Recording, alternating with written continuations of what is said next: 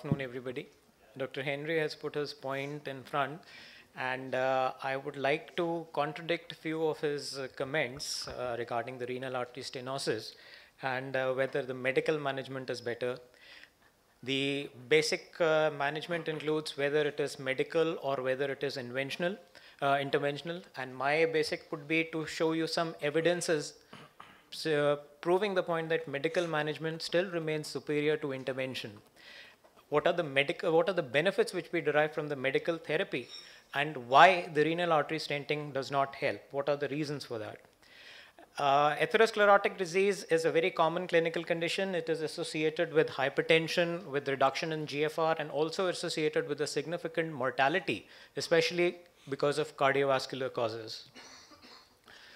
Definitely, I would agree there has been an improvement in the technological success rates, but it is not like the only technical success which is important. The clinical relevance of the technical success is also very important from the clinicians, or especially from the nephrologist's point of view. And there is a lot of controversy which exists regarding the benefit.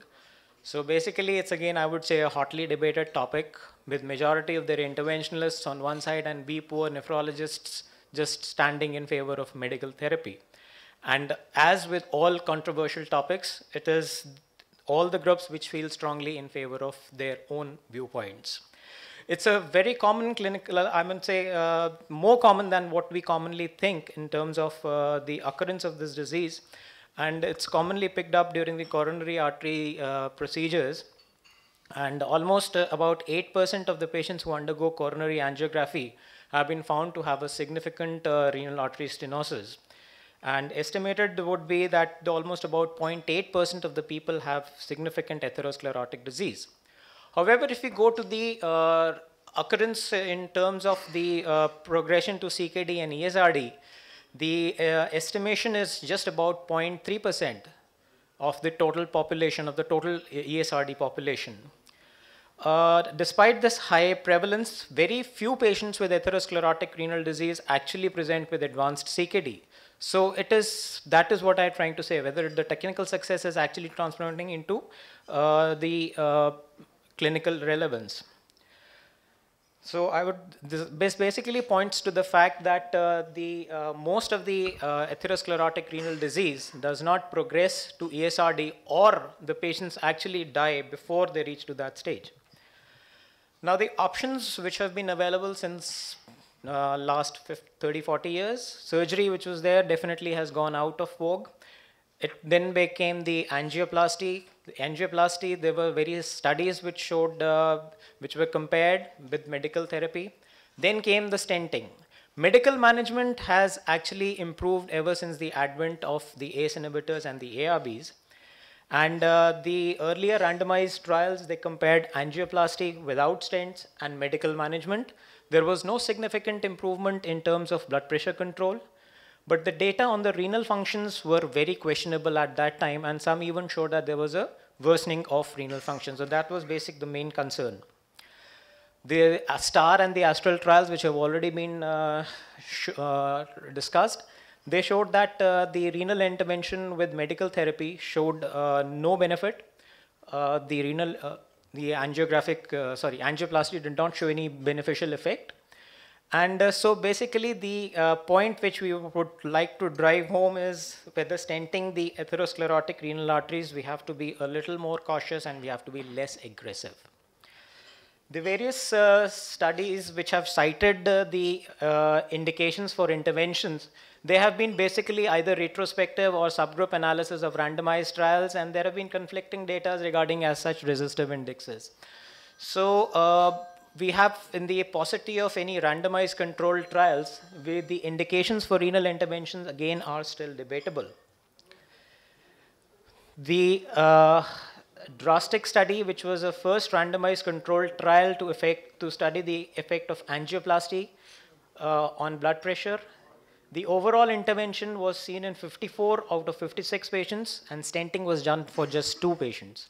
In the subgroup analysis, the patients who crossed over because of resistant hypertension, they were found more likely to benefit from angioplasty. The study design of this included 106 hypertensive patients with a renal artery stenosis of more than 50 and a creatinine of less than 2. They were either assigned to a PTA versus the medical treatment, followed up at 3 and 12 months. The results, the blood pressure remained the same in both the groups. The only difference which they found was the lesser number of antihypertensive medications in the angioplasty group as compared to the medical group. And the renal functions between the two groups remained the same. However, there were few shortcomings of this study. There were no stent placements. There was a lot of crossovers. Was again the physiologically significant stenosis was not considered. So finally, they also concluded that in the treatment of patients with hypertension and renal artery stenosis, angioplasty has little advantage over antihypertensive drug therapy. Then came the other randomized trials, the STAR and the ASTRAL. Again, STAR did not show any significant benefit. They enrolled 140 patients with ostial stenosis greater than 50%. The blood pressure, which was very well controlled at less than 140 by 90, and a creatinine clearance which varied widely from 15 to 80. They were again randomized to undergo stenting or medical therapy. The blood pressure was treated according to the protocol, including ACE inhibitors and angiotensin blockers, and all patients received statin regardless of their lipid levels, so optimum medical management.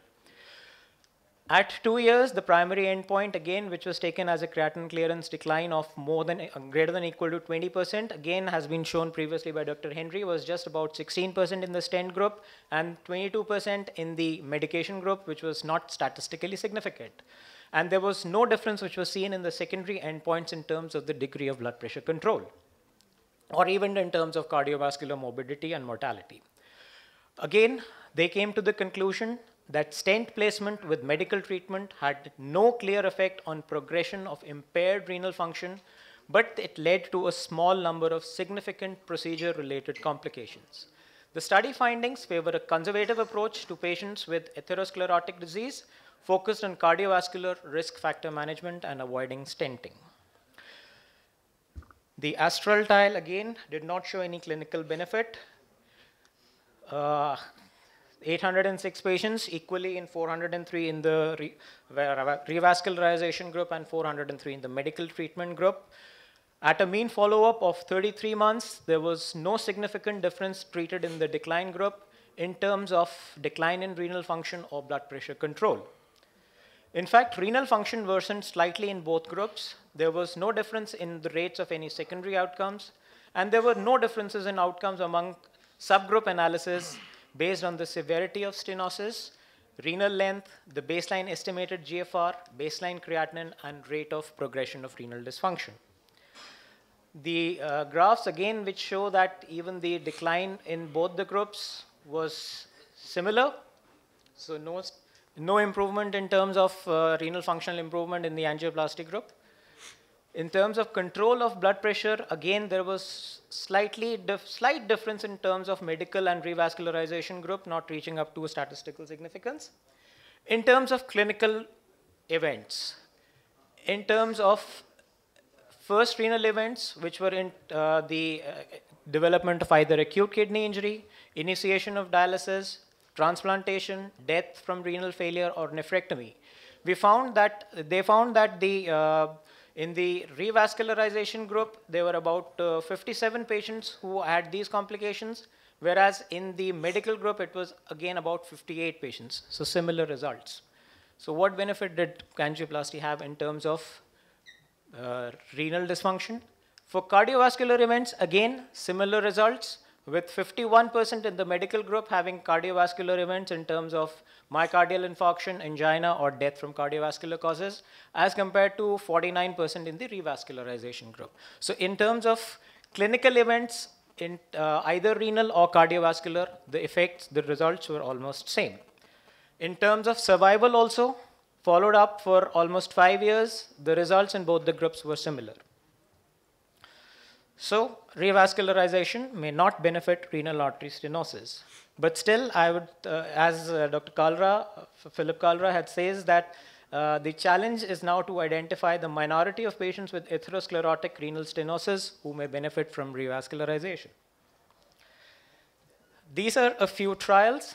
The first three trials using only angioplasty, the other two include stenting. Almost variable numbers from 806 to 55, followed for variable number of periods, except for this Scottish study in which the systolic mean blood pressure, especially in the bilateral group, improved with revascularization, and also in the EMMA style, the antihypertensive medications were lesser in terms of renal vascularization. Rest of all these parameters, blood pressure, decrease in GFR, renal and cardiovascular events were almost similar. So again, proving the fact that angioplasty again has got no clear benefit over medical therapy. These are basically the results of all these studies, Webster, Pollen, and Van Jaarsveld from the three studies, the Scottish and the drastic studies. They all show that there is no benefit of using angioplasty as compared to medical management. This is basically a kind of meta-analysis from all the studies, randomized trials, comparative trials, and cohort studies in terms of outcomes of death, kidney function, blood pressure, cardiovascular events, and adverse events. Only in terms of kidney function and blood pressure was the strength of evidence acceptable, but rest of the other parameters in terms of death, cardiovascular, and adverse events were all very weak. A lot of studies were there. In terms of death, there was no difference in the mortality. In terms of kidney function, there was no substantial difference in terms of kidney functions. In terms of blood pressure, there was some evidence that BP may be lowered more after angioplasty than after medical treatment alone, particularly with bilateral disease. Again, I would like to tell here that the decrease in the blood pressures, the systolic blood pressures or the diastolic blood pressures, were hardly maybe around 10 millimeters of mercury in terms of systolic and maybe about 7 to 8 millimeters of mercury in terms of diastolic blood pressures. So hardly any difference in terms of the decrease in blood pressures. In the cardiovascular events, they found that there was no large difference in comparative studies for 4 years. The adverse events, obviously, we cannot compare because renal artery stenting and angioplasty is associated with far worse consequences in terms of death, in terms of deterioration of renal functions and other atheroembolic phenomena. Whereas medical therapy may be associated with complications like just maybe orthostatic hypotension or maybe some GI disturbances. The CORAL trial is an ongoing multi-center randomized controlled trial which may be of additional help in future to predict what is the optimal management. It's an NIH-funded trial with more than 100 centers and a lot of patients, again to tell which is the better modality of treatment, and also in terms of respect of clinically important outcomes. But in all these groups, the patients are still receiving the optimal medical therapy. What do you mean by an optimal medical therapy? It includes a tight blood pressure control, less than 130 by 80, just by using antihypertensives. If you bring it down to 120 by 70 by using angiography or angioplasty, which is costing lakhs of rupees, burning a hole into a patient's pocket, what are we actually achieving? In terms of tight glycemic control, in terms of hyperlipidemia, antiplatelet agents, and lifestyle modifications. The current practice is to use antiplatelets, lipid-lowering statins, and ACE or ARBs. Recent randomized trials in atherosclerotic renal artery stenosis show that RAS blockade offers significant benefit in terms of protection of renal functions as well as survival. However, the use of ACE inhibitors is associated with acute kidney injury. A lot of patients who had received angiotensin blockers, they showed a lower incidence of death and cardiovascular events and a higher incidence of AKI, but they had a lower incidence of long-term dialysis. So coming on to the question, why does renal artery stenting not work in atherosclerotic renal artery disease? Atherosclerotic renovascular disease is a complex disease. It involves not only the main, but also the other intrarenal vessels. Stenting may not have an effect on intrarenal atherosclerotic renovascular disease. And also, there are a lot of complex pathways like the oxidative stress, the intrarenal RAS activation and hypertension, which may also be instrumental in causing hypertension. But the angioplasty will not have an impact on this, but the medical management may have. Secondly, the atherosclerotic renal arteries the intrarenal vasculature may protect the further kidney damage in terms of high blood pressures. Revascularization in this situation may actually accelerate intrarenal vascular damage, exposing him to a higher level of hypertension. Thirdly, there can be higher incidences of complications like atheroembolism, dissection of renal artery, and cholesterol embolization. In fact, stenting it is associated with a peri-procedural mortality of almost about 1 to 3% and a morbidity of almost about 7%. So finally, in the risk-benefit analysis, the advantage of taking 3 as compared to 4 blood pressure medications must be weighed against these risks. Fourthly, the large burden of atherosclerotic disease by the time the patient presents to us is too late for an intervention in a singular vascular bed to alter the outcomes. Like they are subjected to complications including contrast, atheroembolism, and reocclusion, as has been pointed out earlier. I would stick to this graph. As you can see, in terms of intervention, what is their effect of intervention on glomerular filtration? There has been just a slight improvement in angiography, slight stabilization, but mostly we have seen either a decline or there is no change in trajectory or there is an accelerated decline in terms of renal functions. So what is the benefit of using an angioplasty or angiography in such circumstances? So coming to the question, does anyone benefit from renal artery stenosis, renal artery stenting in such kind of a situation? Obviously, identifying them is a challenge. Significant atherosclerotic renal artery disease and recurrent flash edemas are the main indications, and severe hypertension not controlled despite optimal medical therapy. Even in them, the key to success is the identification of a significant distal intrarenal disease and prevention of atheroembolism. So, for whom the intervention should be considered? Obviously, not for patients whose renal functions have remained stable for the past 1 year and whose hypertension can be controlled medically. It should be considered only for those who have had a recurrent episodes of congestive heart failure, especially with bilateral renal artery stenosis or solitary functioning kidney. In patients, there has been a rapid decline in renal functions, and in patients whom it is impossible to control hypertension despite medications, more than 3 antihypertensives.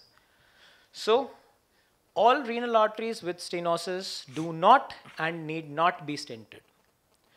There must be a good clinical indication and a hemodynamically significant stenosis, more than 70%, for such patients to be subjected. The pre-existing long-standing hypertension, a small kidney size, a resistive index of more than 0.8, physiologically insignificant stenosis, advanced stage, especially with pre-existing hypertension, is definitely not an indication to go for revascularization. So the key points which I would like to draw is that the 2 randomized trials of intervention versus medical therapy have shown negative results for intervention.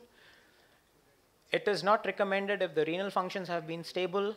It is recommended only for flash pulmonary edemas or for bilateral.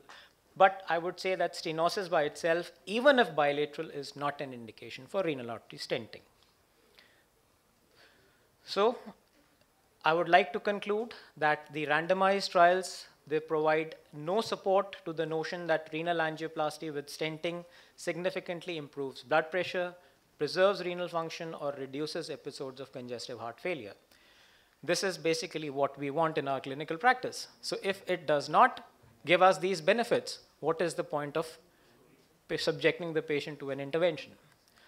And also subjecting the patient to the procedure-related morbidity and mortality. So agents that block the RAS improve outcomes and should be a part of the medical regimen in ARAS. So medical therapy effectively controls atheromatous renovascular disease at all levels of vasculature, and it still remains the best therapy for erythematous renovascular disease. Thank you.